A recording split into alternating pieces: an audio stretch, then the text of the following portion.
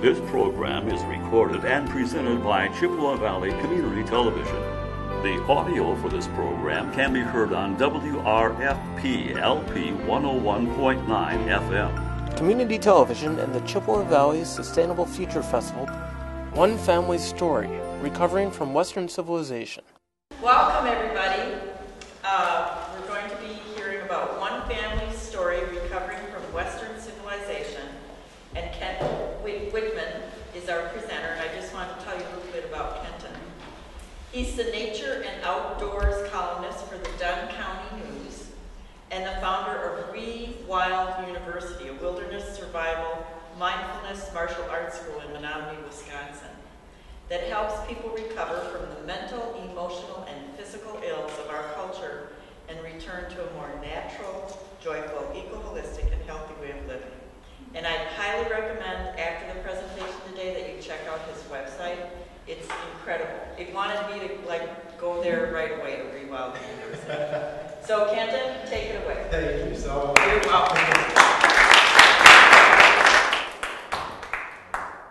Thank you all for coming. I was first asked to come and talk about our year living in a yurt with my wife and our daughter here, Mirabelle, Rebecca and Mirabelle. And so that's going to be included in the presentation, but I also wanted to include a lot of the lessons and things that we learned from our experience there. And so I'm going to begin sort of at the beginning with our relationship we had. Rebecca just graduated from high school, and we decided that we were going to leave and find the Garden of Eden. So we headed up to northern Minnesota. I had a teepee. Yeah, I don't know if it's really located there or not, but we had this dream, this vision of finding a little piece of land in the woods, and there we would set up our teepee. And we would pluck the luscious, ripe raspberries from the vine. We would fish from the clear streams. We would climb trees and lay in the field and watch the clouds drift by. And we got up there, and of course, we say now that we got scared. But I think what happened when we really look back is there was another process that was happening inside of us. And to me, it felt like when people have described to me coming off of drug addiction, and it felt like a withdrawal of all the things that we felt were familiar in life and made us feel secure. And up there, suddenly we were going on this brand new adventure, and instead of being excited about it, we didn't feel emotionally capable to meet the challenge that we had put in front of us. And so we turned around and we ran back to civilization, back to the real world. And this, despite all the images there that give me this sense of freneticness, it felt familiar and calm. We were back to something, this we knew. And the real world, yeah. That's what we call it. We were living in Stevens Point and Wisconsin, kind of in the middle of Wisconsin. And we started working at jobs, doing what a young couple is supposed to do. You work, you get stuff, and you work and you get. And we got more and more stuff as we started to save up for the next vague vision of a dream, which had to do something with owning a house or some land or some other place that we were going to find this Eden that we hadn't found up in northern Minnesota. And we felt very much on autopilot at that time in our life. Again, it was just what a young couple does. You go to work and you buy cars, and you're poor, so you buy cars that are almost dead, and then they get sent to the landfill. And we were consuming a lot of resources. And I'd never even heard at that point really of sustainability. And a friend of mine invented this thing he called the flesh to steel ratio. And he said, what if we measure ourselves, our flesh, my 145 pounds, against the steel, meaning the plastic, the metal, the rubber, the glass, everything else that we're constantly consuming. And how does that balance out? And hearing that for the first time was shocking, because I started to think about just one of those cars that we had purchased and sent to the dump. And that was so much beyond the weight of my flesh that it was inconceivable. And even though this was in our minds, the thought of buying a house, and a house would be this huge amount of steel added to our equation, we still felt so secure in what we were doing that we just kept along that path.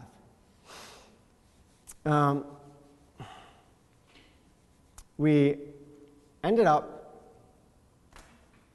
moving to Menominee, and we'd finally saved up enough to buy a little house in town. And this felt really sensible. The message we got from everybody around us was this is what we're supposed to do. This makes sense. And so we had a house, and the value started to go up and up. It kind of skyrocketed, actually. And suddenly we could see the vision of our next Eden, which was this little house in the country. And there we would live happily ever after. And it's like, this American dream stuff really works, right? We bought the house, and the value went up, and then we had the down payment, and then we got our house in the country. Yay! We did it! So that was right back to the beginning. We were going to pluck the ripe, luscious raspberries off the vine and have that same vision that we had before, but something was wrong. And what was wrong is that the house, needed repairs, and we had to work a lot to upkeep this home. And so we were not really getting any time to go out and pluck those raspberries. And we had 6 acres, and we envisioned ourselves camping out every night in the woods, and that just didn't really happen. So this was another big wake-up call and kind of confusing, because this was supposed to be it. This was the answer. We had arrived, but it just didn't feel like we were there. And one of the biggest payments, of course, that we had, that most young couples have, is our mortgage payment. And that was to Bank of America. And so we started to kind of single out Bank of America as the essence of what was going wrong in our life at that time. And it was Brian Moynihan, I think that's how you pronounce his name, who was CEO of Bank of America. And he's making, I think, $12 million this year. And when we started to project out, figure things out, we looked and we said, there's Brian on the left, and there's all the little, each one of those represents one Kenton and Rebecca, 1,400 of us. It would take, we figured, just to provide for his salary. And it seemed to us like that was a lot of little Kenton and Rebecca's working away to try to provide for one man's salary.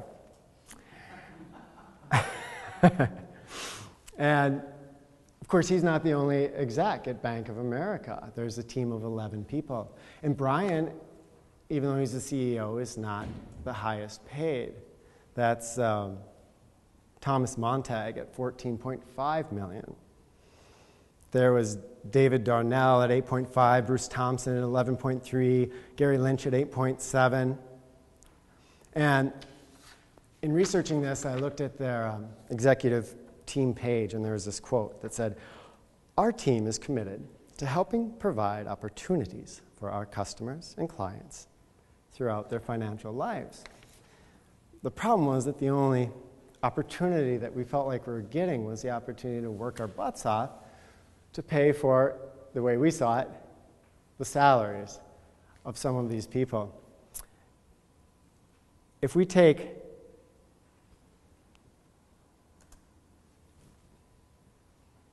just 5 of the top 11 executives, or the 11 executives working for Bank of America, it suddenly would take 6,500 of those little KNRs to pay off just the salary of these 5 people.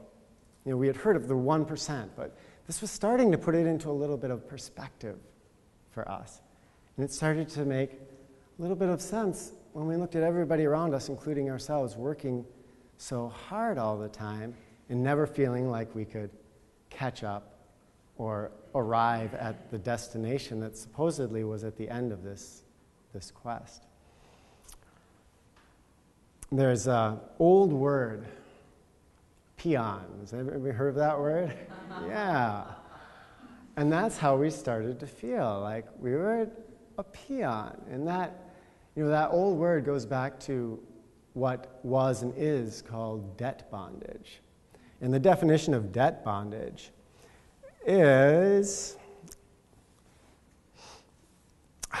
a person's pledge of labor or services as repayment for a loan or debt. The way debt bondage works today, the definition that we use, they're referring to a very forceful and terrible practice that is banned by international law, that is very akin to slavery. But we still saw what was happening to us as a much more subtle and in a way more insidious, because it was less direct, form of debt bondage. And we thought of, you know, the average toddler in the U.S. is seeing 20,000 ads a year and advertisements on TV. And the message that we're getting, starting as very young children, is, you know, that you're insufficient in some way. Each of us we're too fat, we're too uncool, we're too this or that if we're not drinking this beer or smoking that cigarette or driving this car or wearing these clothes. And most of us, by the time we're adults, have internalized this to some extent, so that often, I mean, has anybody ever purchased something that they really actually didn't need, that didn't really add to your life in a positive way? Anybody out there? I see a couple nods. Yeah. It's like we all have this plugged into us enough that we go out and we see something shiny that we've been told is going to make our life better, and then we need to buy it and take it home and continue that cycle of consumerism. The Bank of America executives are not, of course, the highest paid executives in the United States. As we researched it more, the situation became even more interesting. We have a couple of the top 100, and these are not the people at the top, but you know, we have Michael Duke providing goods and coming out at 10.6. We have James Skinner helping us feed our SAD, our standard American diet, and going home with 27.7. Howard Schultz and Mr. Kent helping to fuel our sugar and stimulant addictions. And the list goes on there.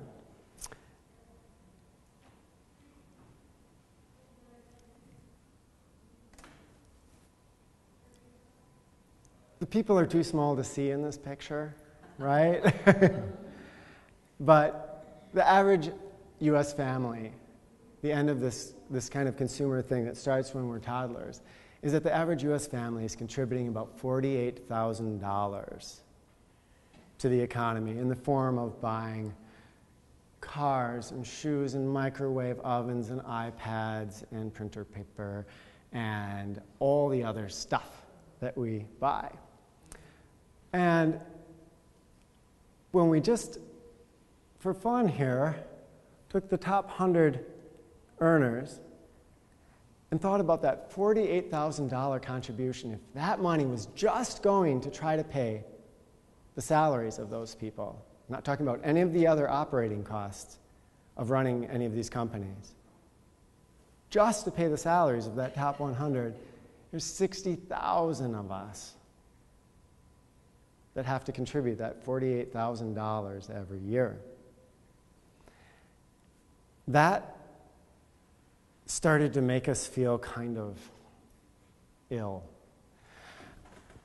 We, in our microcosm, we were just working every day. We had, on paper, our situation looked good. We owned our own painting business, interior painting business, and it wasn't a heartfelt business, but it made money, right? So that we could help make our contribution.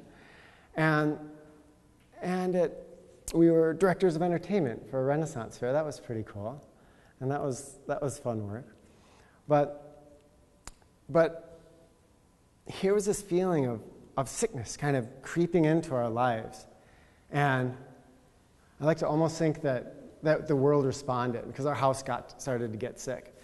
And hot water heater went out, the pump failed, started to almost rain in through the roof, the flat roof on the top, because we got a leak. And these things sort of hit all at once. Rebecca fell off a horse in that month and fractured her pelvis in 2 places. And we lost our contract with the painting, our big contract we had for our painting business. And the Renaissance Fair folded. And so suddenly, we were stuck with nothing. And it was strange because a month or 2 before that, we had been talking about, can we get out of this somehow? This just makes us feel sick. It doesn't feel right. We're not at our dream. This isn't working. But we felt really locked in. And maybe some people know what I'm talking about when I say that feeling of locked in. Like maybe you'd want to simplify your life, but you've got school debt to pay, or you've got the mortgage or credit card bills, or there's things that we want to buy. And so we just keep working and working, trying to get them. And in a way, these things that happened to us came across as a blessing, because suddenly we didn't have a choice anymore. We lost the house, everything went down the tubes, and we said, we've got to do something else. So let's move into a yurt, right? Yeah.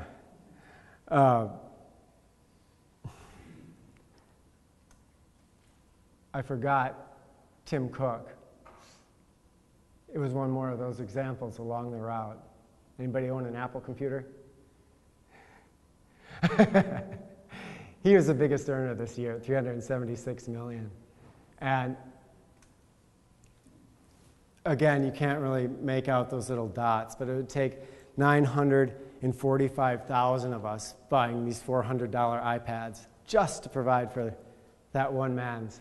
That was part of what gave us that feeling.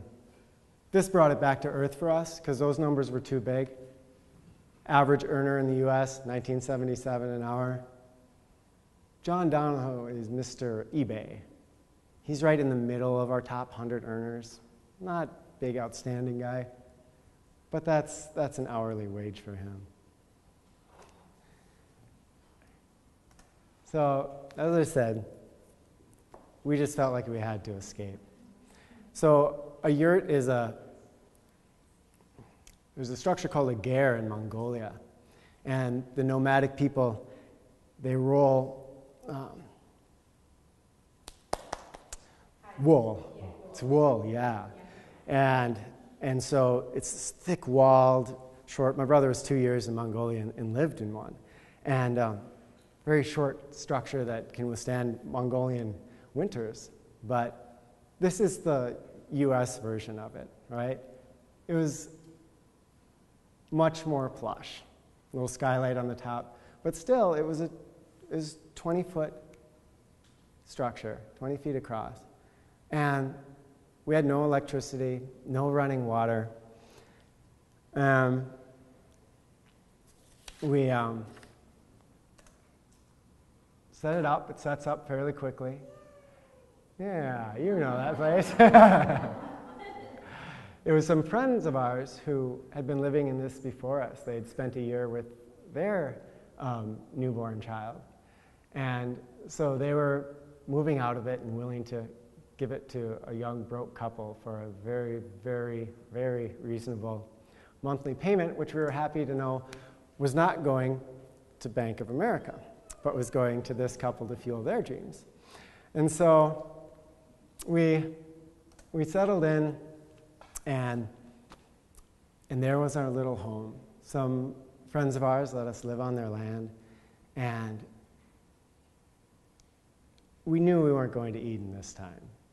This felt like a desperate escape. But we knew that we were going to learn something there at least.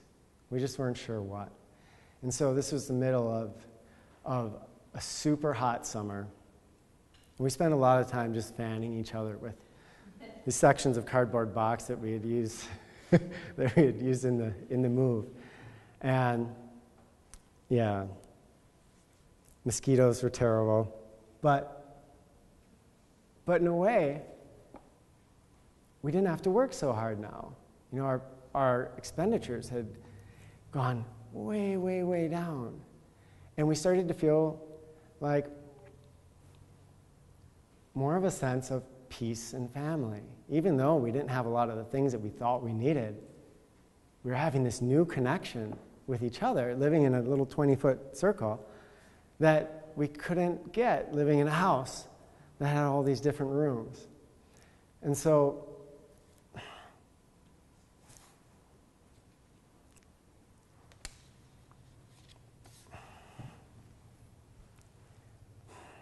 I think it was maybe the first night there that Rebecca said, you know, this is going to be tough to live here for me, she said. I'm just really used to a lot of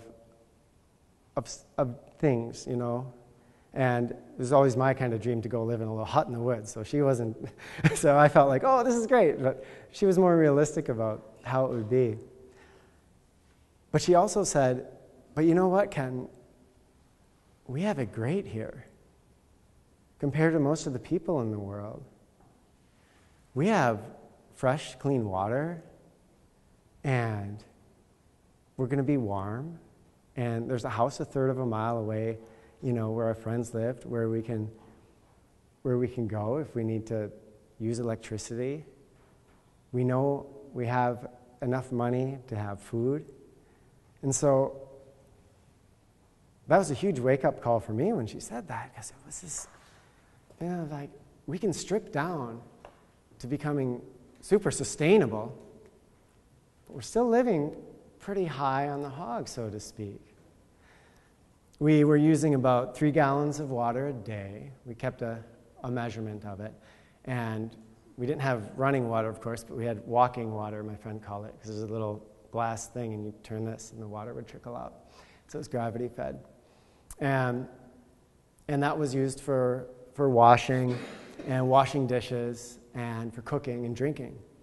And we had the house that we could go up to. So, you know, we did go make that walk, and we'd use their washing machine sometimes and their shower once in a while, very sparingly. And we could hook up our computer. We used about $9 a month in electricity up at their house when we looked at the end of the year.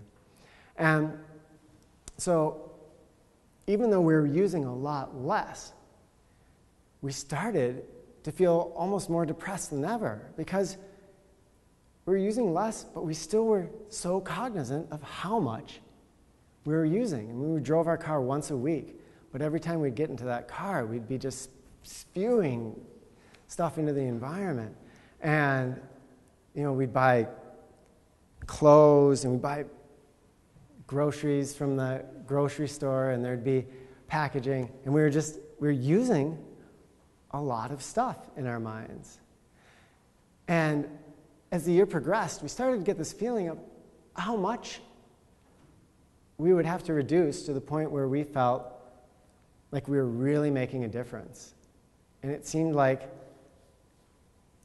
where is that?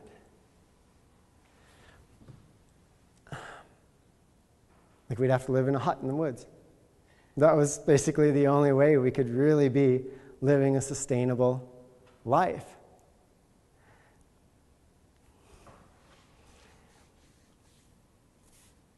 Being plugged in, I guess that's kind of the word that I'm using these days. It's even if we started to think, okay, we could live here long term, we'll get a solar electric hookup, and we'll replace our car with an electric car. And the thought of plugging that car in, and then starting to realize on a deeper level that even if we got a car that had no emissions and used no electricity, it somehow just ran on nothing, we were still plugged into a system that was utilizing that. We were driving it on a road that required petroleum, which required, mining and trucks and shipping and railroads and factories and refineries. And when we purchased a piece of clothing, what goes into that? Or a pair of shoes. Or if we bought, some granola from the grocery store. So much interconnection. We started to really become cognizant of that feeling of, for us, it wasn't being positively interconnected, but negatively interconnected. Like every single action we did had this impact that just reached out, and we felt like we were just raping the earth. And where to go from here? That's strangely when we started to develop a compassion for the CEOs that we had so maligned not too long ago. And what a compassion for these people that are earning so much. Remember Mr. eBay? $29.7 million is what he brings in a year. So to me, that seems like an inconceivable amount of money. But we were reminded that there are people on the earth living with less than $1 a day. And that figure, if you research how that's made, it doesn't mean an American dollar a day. It's the equivalent of $1 of purchasing power, And people are living on that. And you can't see, I have a black screen up here, right? So there's the black. And why I have a black screen is that black screen, as our people get smaller and smaller, has pixels, has 1,300,000 pixels at the screen resolution that I'm using. And so if each of those pixels is a person, if we lined up 10 screens that way, that's how many people on this planet are living on less than $1 a day. And we looked at Mr. eBay, earning that $27.9 million. And then we looked the other way at those people earning less than $1 a day. And we sort of had this feeling of, here's us, here's Mr. eBay. It's that same situation. He might look like he's living like a sultan to us, but we look like we're living like sultans to this inconceivable number of people.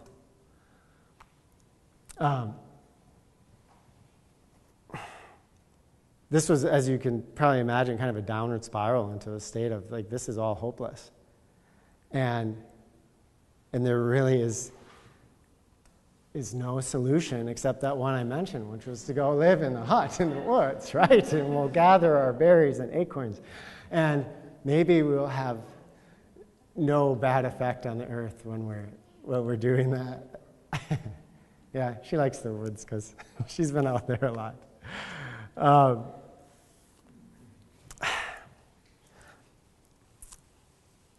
That was the toughest and best year of our life, living in the yurt. Because I think we finally found our answer. And the answer was that, we could reduce our consumption. We could become more and more sustainable on paper. But we weren't in a state that was emotionally sustainable. And if we weren't emotionally sustainable in the state that we were in, then we wouldn't stick to it. And we'd end up consuming more and not really living up to our sense of integrity about things.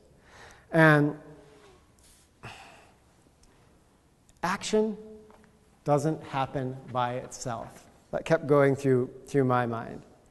That action springs from the consciousness that we're engaged in, right? So if I have a very nurturing consciousness, my actions are automatically going to be nurturing.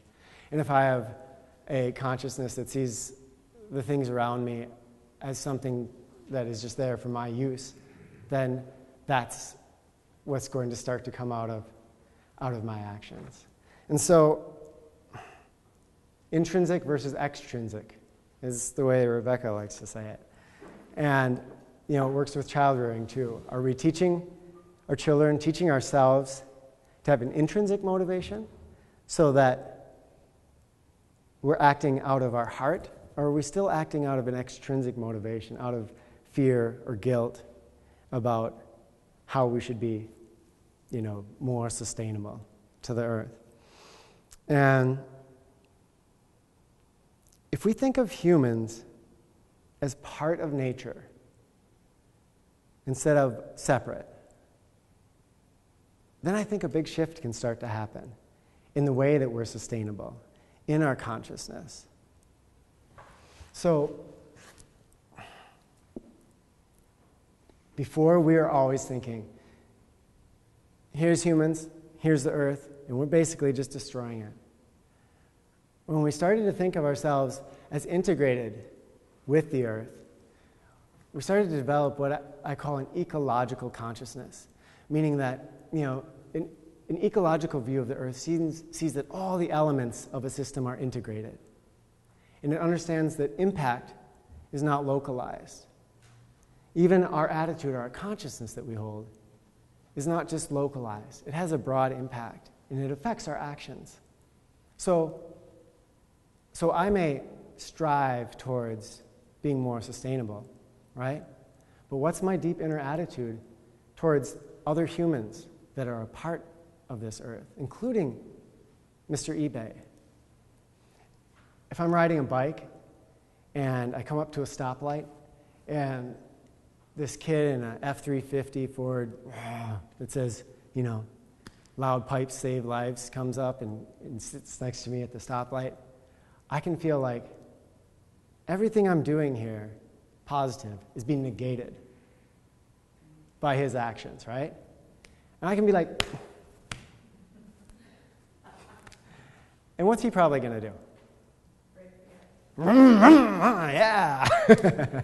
Give it right back. And so when I have an alienating attitude towards those people around me, I am a co-active participant right there in that little imaginary situation of having him rev his engine and do a little bit more destruction. If I'm just there on my bike and I maybe smile and wave, and I honestly have good feelings towards that person, then maybe, he's going to come to his own conclusions, but at least there's a small chance left that he'll look down and go, wow, neat looking bike. Maybe that'd be kind of cool to try biking sometime.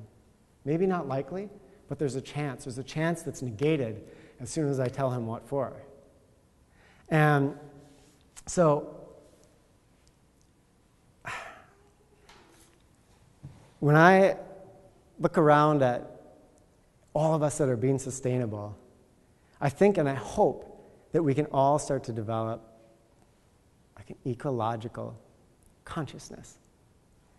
And I don't know what you thought about those figures in the beginning of all those CEOs that are earning so much.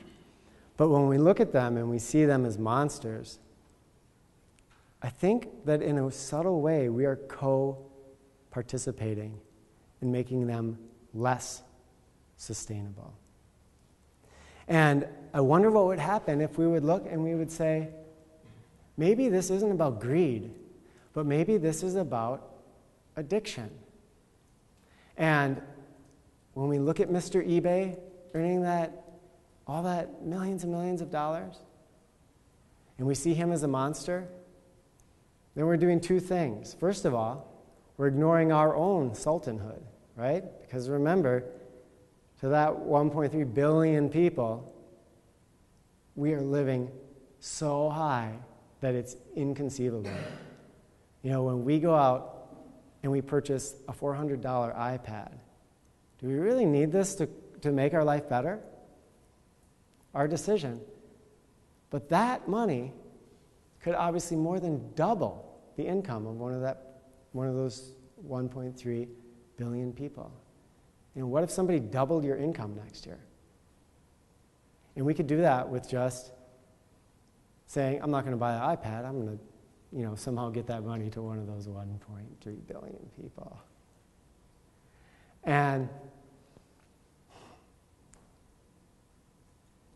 developing that sense, no matter how sustainable you're living, that sense of compassion, that sense of knowing that, we live now, oh yeah, car. We live now at a little place called Bubbling Springs. There's a picture of it in a second. That it's a community, a family-based community, that the water comes from wind power. A lot of the heated water comes from solar electric. A high percentage of the food is grown or raised or wild gathered on the land. And so it feels like those are good steps in the right direction, but it also feels like we know, we have that sense that we're also living like sultans. And so keeping that mindset in our head has helped us to start to be open to really looking at sustainability in a new way. Our car is getting old. It's got 230,000 miles on it now. Yeah. I don't know how much longer it's going to last. And of course, we've thought, get an electric car or a hybrid or something like that. But now, when we're thinking with an ecological mindset, we start to see not only the big picture in a broad way, but the little picture, our life. We start to notice more of where real, genuine happiness emerges in our life. And we start to question things like, do we really need a car? And I think when this car dies, there's going to be some serious discussions about maybe sharing a car with a friend, or maybe biking or walking the 8 miles into town. And we wouldn't have had those discussions before because we were really addicted, to the sense of security that a car gave us. And now it seems a little more adventurous to think about, how could we live without a car? What would that look like? And that might be fun. And that's what makes it emotionally sustainable. So now we're living much higher than we did on the yurt, when we were living in the yurt. But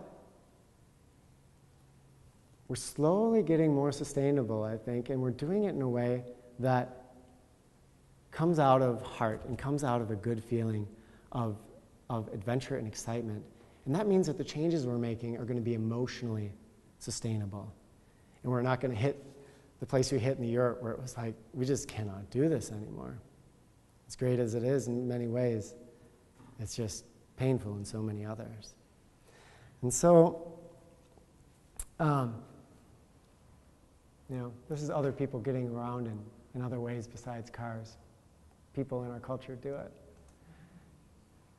There's Bubbling Springs. The yurt is now a yoga studio and a mindfulness studio where we teach seminars. And we ended up founding our business, Weird Wild University, which I don't think we would have conceived of this before because we weren't in that ecological consciousness, But here, we created a business that, to us, feels super sustainable. We're just taking people out into the woods, and reconnecting them with nature. So we are consuming very little resources in the action and hopefully connecting people more with their natural lives. And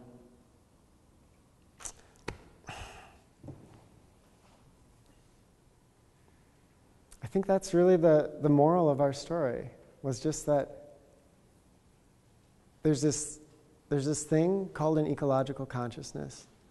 And if we capture that for ourselves, and we concentrate on ourselves developing that, then that reaches out and our actions are naturally going to become more sustainable in an emotionally sustainable way. And I look at the policies that we're laying down and the laws that we're laying down these days and think, these are necessary, but we have to recognize that they're coming with a price. Because when we force an action out of somebody, we know we can force an action, but we can't force their heart. And so we get at people that are maybe obeying the letter of the law, but aren't obeying the spirit of the law.